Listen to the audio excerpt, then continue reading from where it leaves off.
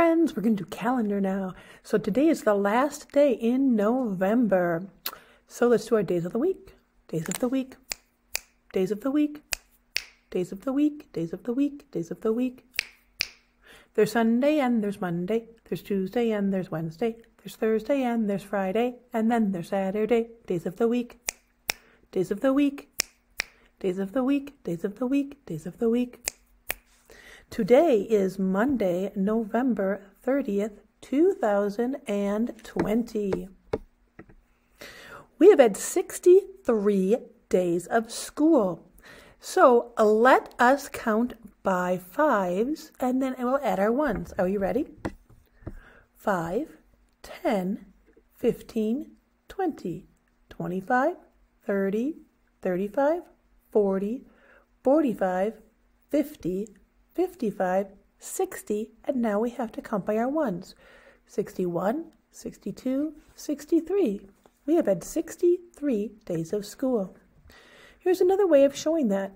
There are 3 ones and there are 6 tens. So 6 tens and 3 ones make 63.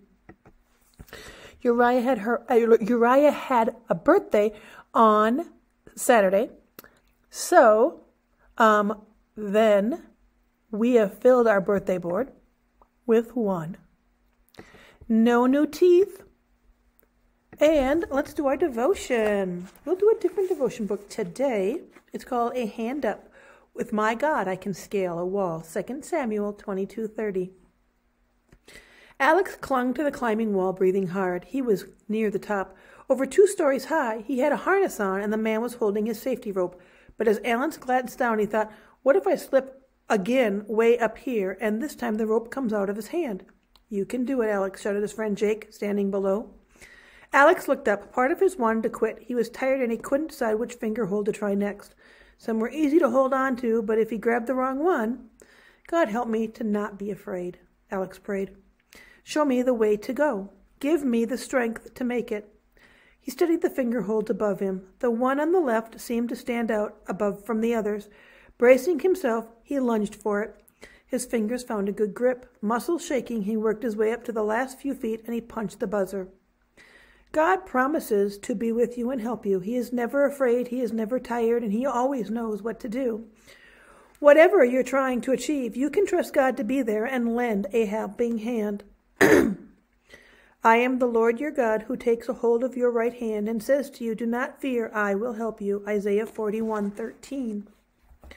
So we should remember that, especially now when things seem kind of scary and like we don't know what to do or maybe things are out of our control. We just can remember that God is the one in control and we don't have to worry about things that seem scary or what to do. God will be there to help us. And let's pray. Let's pray this one today. Be near me, Lord Jesus, I ask you to stay close by me forever and love me, I pray. Bless all the dear children in your tender care and take us to heaven to live with you there. Amen.